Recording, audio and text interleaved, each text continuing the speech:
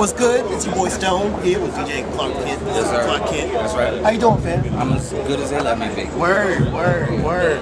So yeah, we're just going to start with the interview. So how you get in the game? Because you've been in the game for a long time. I know it's short. Like how you Short start? version is my uncle was a DJ. I loved the music, and he let me play with his set. He let me mess around with it. He never taught me, but he let me mess around with his set. So by the time I was 9.5, I knew how to mix. Yeah. And by the time I was 11, I decided I wanted to be a DJ for the rest of my life. So I've been playing parties and clubs and stuff like that since I was 11. Word. And then you did, you DJ for Day Days. Yes, I did. You did that. And then became a producer as well. Yeah. How'd you go from that DJ to producer? Well, the funny part is that when you DJ, I'm not gonna say everybody, but like the evolution of a DJ says that if you're playing the music, at some point you want to actually dictate what the music sounds like. Yeah. Because that's the reason why you play the way that you play, so that you can dictate what it feels like in a club or in a party. Yeah. At some point you want to dictate what it actually sounds like to play. Yeah. So you start making it. I just started making it, and it came naturally because I wanted to hear something. Word.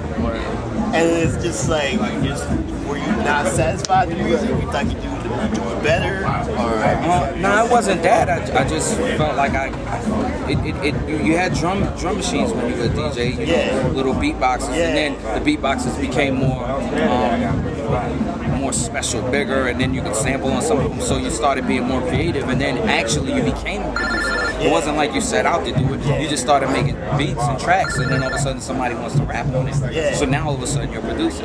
But then if you're smart, you really care about the music, so you care about what the song sounds like all the way to the end. That makes you a producer. No doubt. And you got hits. You got Loverboy. You got some records. Yeah. I mean, what were you thinking? Because I think your stuff was sort of next level. I mean, maybe it might have been.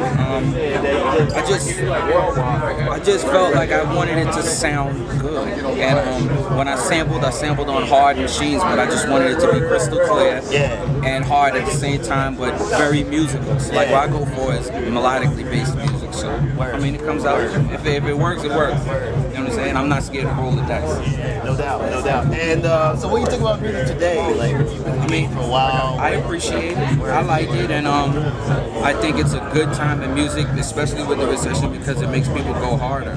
So it makes you be more creative, and then it makes the guys who have money say, I don't want to spend money anymore, so I'm gonna go find a new guy who can make tracks for a lot less, and then build a new career. So it's a good time right now. There aren't those $1 million budgets out there anymore. Guys are getting 100,000, so they have to be crafty. So you have to be more, skilled at it. No doubt. Well, hey, good talking to you.